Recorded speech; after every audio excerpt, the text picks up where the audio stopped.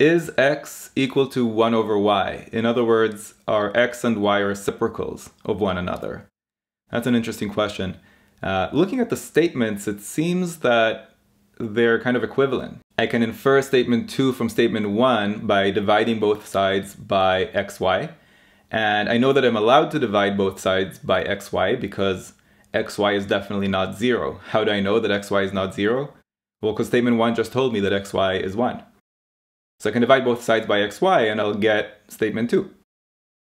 And vice versa, if I know statement 2, I can infer statement 1 by multiplying both sides by xy. So these statements are exactly equivalent. One implies the other and vice versa.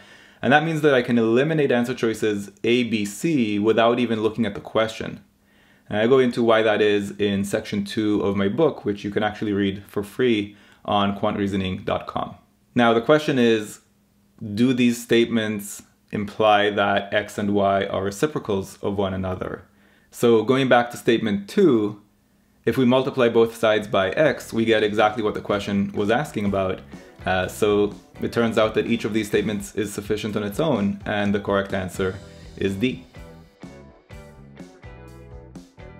If you like this approach, be sure to check out my book. It's all in there.